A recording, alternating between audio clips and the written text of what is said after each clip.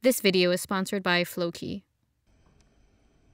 851 grams. FYI to everyone. My name is Catherine Cordova, and I am a pianist and an arranger on YouTube. I recently passed 100,000 subscribers, and I said I would do a Q&A video, so here it is. I'm also going to go over why I think I've improved a lot in the last couple of years. So before I start, I just want to say that this is really amazing. Some of you might know that my dad has been terminally ill the last couple of years, and it means the world to me that I was able to reach this milestone and tell him in person. So, thanks. Also, some of you seem to think that I'm a professional pianist. I'm not. This is just something that I've been doing as a side hobby for many years now. The fact that I can play piano for so many people all across the world who enjoy it means a lot to me. This is the best part of my life. So thank you all for being a huge part of it and helping me keep going with this. I've also set up a Patreon account if any of you would like to support me. I would really appreciate it. Okay, so first question. I don't remember how old I was when I started playing piano, so I'm gonna guess and say 5 or 6. I never had a formal introduction to piano. I didn't take lessons.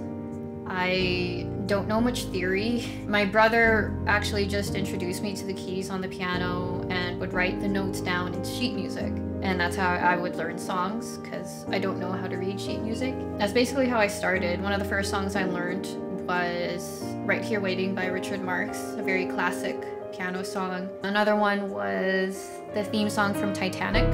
I actually played that in front of my school when I was little, and I made some kids cry. So, yeah, that was cool. And then I played for a few years, but I went through a period where I played little to nothing, and it wasn't until my music taste went through this shift and I got really into Coldplay's music. I wanted to learn how to play their songs on piano, so I started teaching myself how to play their songs by ear. Around this time, I had come back from a trip from the Philippines, and I wanted to show a friend of mine a video that I took when I was there. And she said to me, "Have you heard of YouTube? It's this site and you can upload videos there for free." So I made an account. That was back in 2006. While I was on the site, I saw some users were uploading videos of themselves playing Coldplay songs on piano. I thought, I can play Coldplay songs on piano. I'm gonna upload a video. So I did. Me playing The Scientist by Coldplay on piano. That was my very first piano cover that I uploaded. And quite a classic YouTube title for its time, I think. And yeah, I've just kept going ever since, but I would say piano and YouTube were never the main focus in my life. YouTube was a very different place back then. I focused on finishing school, going to university. I ended up getting a degree in chemistry, and I got a full-time job as a chemist, which I'm still doing. I would like to put more time into my YouTube channel, so we'll see how things go. When I'm choosing my next song to cover, there's a few factors that I consider. One is if I like the song. I think playing music that I like has kept my interest up in playing piano all these years, so really important. Number 2, I try to incorporate songs that are newer releases for better exposure. And 3, if the song presents some sort of challenge to me. And that can mean one of 2 things.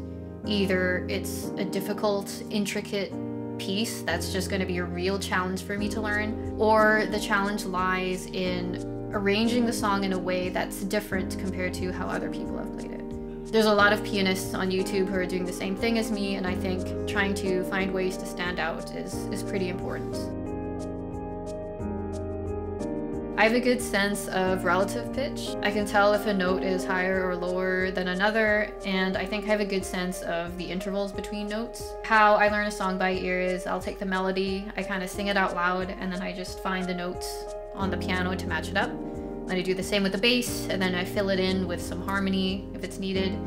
That's pretty much it.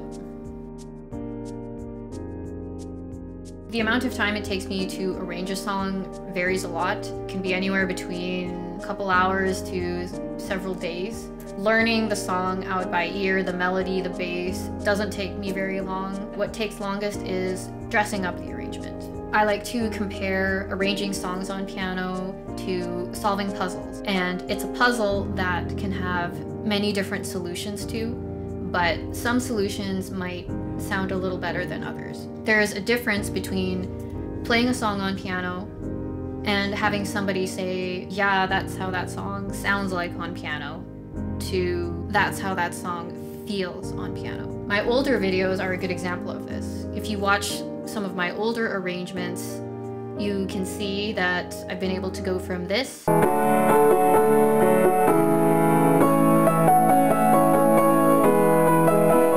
to this.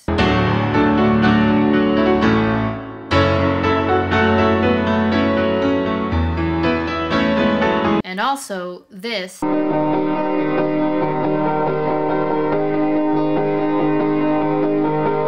this.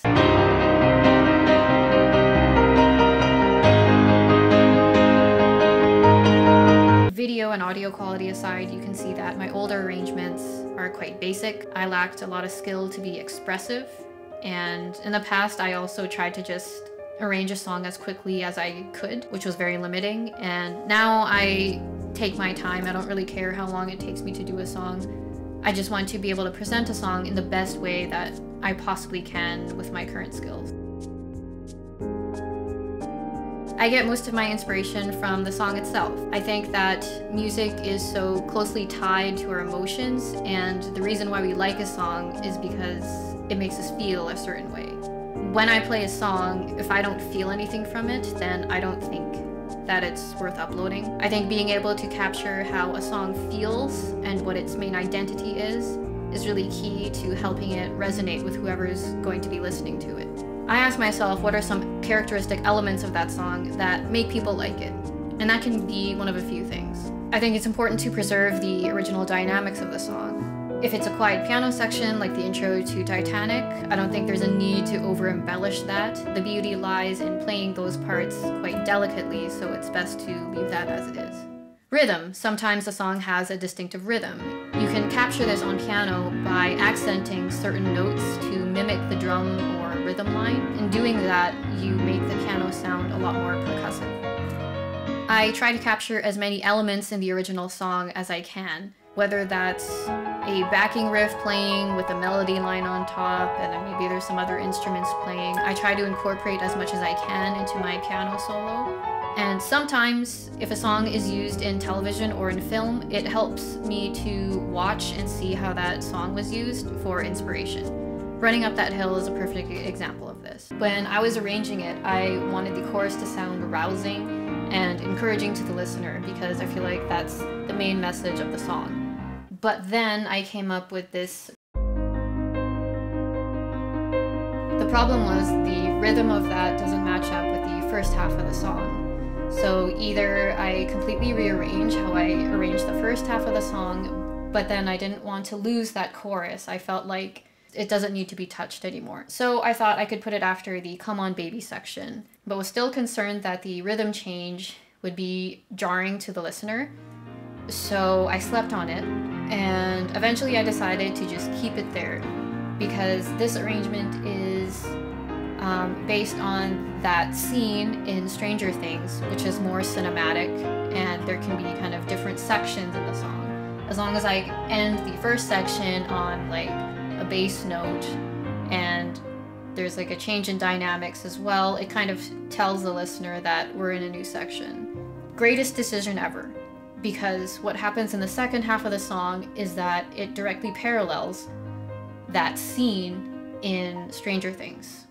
When I hear this played, it sounds eerie, like something ominous is about to happen. This matches up with when Max is in the Upside Down and she's caught by Vecna. They have this dialogue going, and as a viewer, you're watching this and thinking something is about to happen.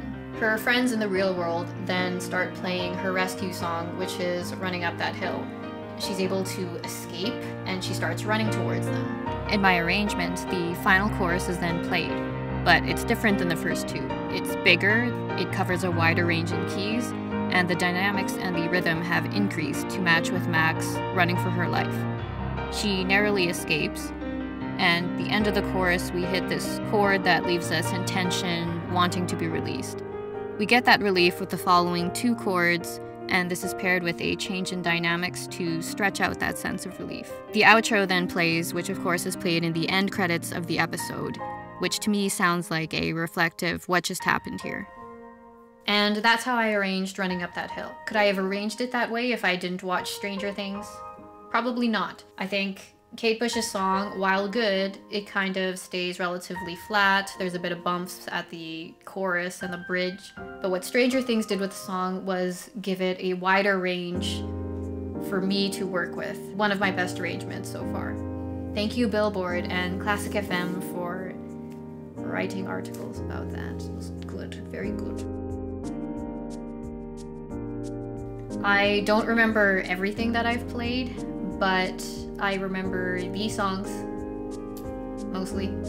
Some songs I play more often. I had somebody ask me if I have comfort pieces. I'd say these ones are probably it. I like playing them because they remind me of what I'm capable of doing. So I just want to take a moment to acknowledge this video's sponsor, Flowkey. Flowkey is an app available for use on mobile and web that helps you learn how to play songs you love on piano. They've got thousands of songs available to learn, organized by skill level. You can actually search my name and see that some of my older arrangements are available on Flowkey to learn. I've since forgotten how to play my version of Waiting for Love by Avicii, but I can use Flowkey to easily learn it again. Flowkey teaches with a wait mode feature. It shows you how to play each note and checks if you play along correctly. You can even choose to learn a new song one hand at a time. They also have a variety of courses to teach you how to become a better piano player. Best of all, they've got a free 7-day trial. So if you guys are interested, start learning today with the link in the description.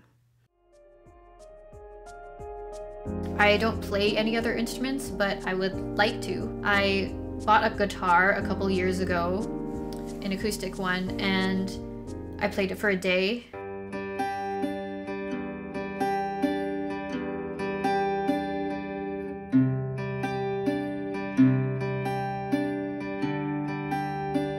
Went to bed, woke up in the middle of the night, and my face was unbearably itchy.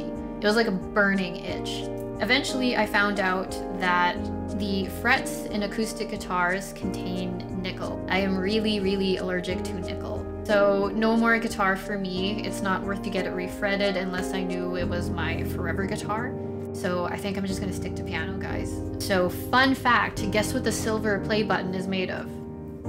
Nickel, according to the internet. So I actually did a nickel test. I have a little kit that tests for nickel. If it turns pink, then there's traces of nickel in it. And there was a bit of pink on this guy. So that's why I was wearing gloves in some of those shots, trying to limit my contact with it. But good thing I can just leave it on there and not touch it again, so. My gold watch, this used to belong to my grandmother. Unfortunately, I can't ask her where she got it because she passed away a couple years ago now. It just says Celebrity Watch International and there's no model name. Unfortunately, if you Google celebrity and watch, you're just gonna get a bunch of hits of celebrities with their watches on, so sorry, I can't help. If anybody finds the model, I'd be interested in knowing. I don't do practice exercises. Maybe I'm not a good example. I kind of warm up my hands before I play. I just blow into my hands. And like, I mainly do this because if I had just washed my hands and I start playing, it helps with grip. I practice certain pieces for certain techniques. I like to play Edelweiss to practice tempo and dynamics changes. I like to play Banny Adam to kind of practice octaves and just kind of movement. And I like playing that one to kind of feel a piano out.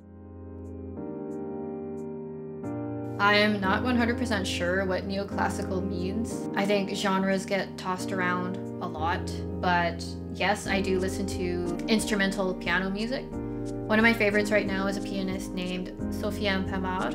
He is a pianist from France, and he combines rap, hip-hop with piano, which is a really cool sound. Google says he's a neoclassical pianist, so we'll go with him. My advice for somebody starting piano, I had a difficult time working on my dynamics, and that's something that I'm still working on. And I think playing a keyboard that only had lightly weighted keys really held me back. I would really recommend making sure you're playing on a piano that has fully weighted keys if you're looking at a digital piano, and has graded action, which means the bass notes are heavier than the treble notes up top. I think switching over to this digital piano helped me become a lot more expressive over time. Nobody's given me specific advice. I've never had a teacher. I don't know many musicians. But I might like to change that. I think it'd be cool to collaborate with some other musicians one day. But I think being on YouTube has helped me improve a lot through the comments that I get, and the fact that YouTube is basically a catalog of all the performances I've ever played. Sometimes I watch an older video and I hear mistakes that I didn't hear before. And sometimes I listen to something and think, you know, I would arrange this quite differently now. I find myself saying that a lot more now, actually. But if I had to choose an actual person, I would have to go with my husband, Simon. He is the most supportive person behind my whole YouTube career. He's just constantly trying to find ways for me to challenge myself as a musician. In 2018, Music Notes reached out to me saying they were interested in having my arrangements up on their website. But I didn't know how to read sheet music, let alone write it. And I remember thinking at the time that this feels like it's going to be taking a lot more of my time and effort than it's worth. It just felt super daunting to learn how to do all those things. But Simon encouraged me to start learning some music theory. We started watching this YouTuber named Michael New. I actually forgotten a lot of what he's taught me, but yeah. What I do remember though is he taught me how to tell the key a song is in, as well as its time signature, which is probably the most important things. I transcribed my first sheet music, which was Mystery of Love, and Simon helped transcribe that with me, actually. A few years ago, he also encouraged me to kind of rotate through different kinds of songs, whether that's like classics and like challenge songs that were Stromae's Papa Ute, Coldplay Arabesque, just songs that like you really don't think someone could play that on piano, but I think they turned out really well, and those are some of my favorite arrangements that I've ever done now. Let me show you this thing that he wrote me. He like made me a sort of textbook. Different time signatures, examples of songs in those time signatures. And we got the major modes. He also wrote me a program that randomly gives me a musical constraint, whether that's a time signature, a mode, some kind of mood, or a combination of those things. That was to help me give me ideas when composing music. And I didn't tell him to do any of this, okay? He just did it on his own time because, I don't know, he loves me, I guess. But anyways, all this to say that these things all have something in common, and that is they are things that made me feel uncomfortable. I can learn a song by ear pretty easily, but if I'm only doing that, then I'm not gaining anything from it at this point. I've been doing that for years. Finding ways to make myself challenged will hopefully make me become a better pianist, a better arranger, and a better musician overall. I feel like I'm a completely different musician compared to what I was like 5 years ago, even 3 years ago. I'm like different, and I hope you all agree. Hopefully it shows. Fun fact, all the music that's played in this video, it's played by me, it's by me, some of it, and hopefully it's cool. I've wasted a lot of time on this video, as you can tell, and because he made me. You don't need any like free samples, like you could just do it yourself. Well, I hope you enjoyed it though.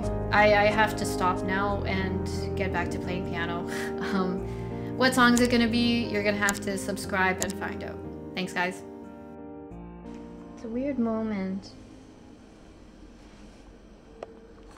You wait so long for it to happen, and then it does, and it's like, yeah, it's just a matter of time before it does happen, and then it's here, and then it's just another day. Mm-hmm.